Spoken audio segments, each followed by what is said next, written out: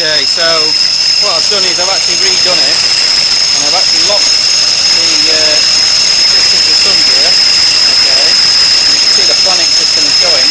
What I've done is I've connected what would be the drive shaft from the engine into the actual clutch of the lathe. Okay, so what's happening is that the lathe is now taking the place of the internal combustion engine.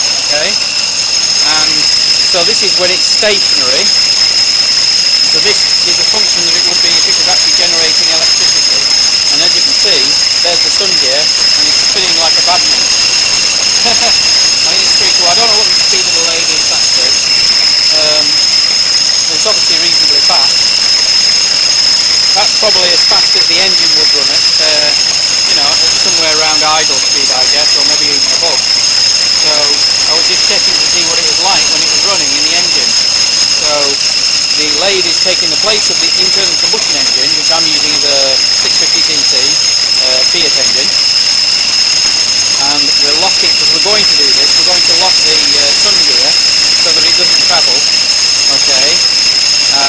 Don't know how, but I'll work that one out later.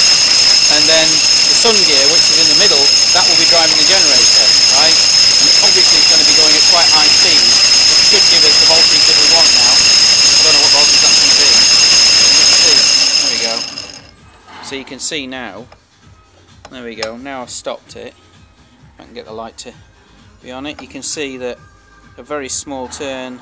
So you can see what the ratio is. There you go. See?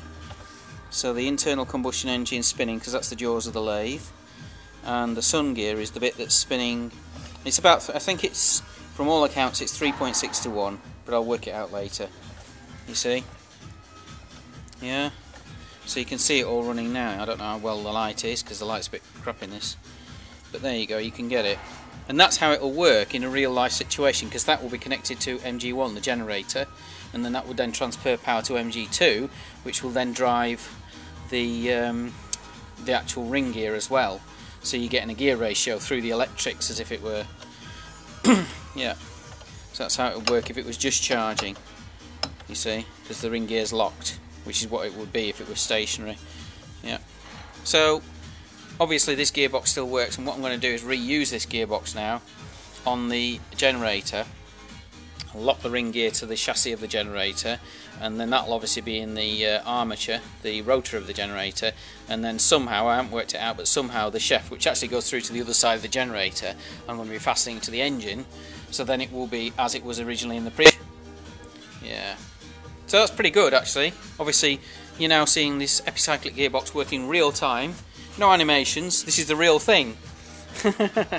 I just thought I'd put that on so that YouTubers and people who are interested in Prius could actually see one working. Yeah, because it probably isn't. I haven't seen one yet, basically, where somebody's actually put one on that's actually running. You can see it real time. It's usually inside a gearbox. Alright then, we'll call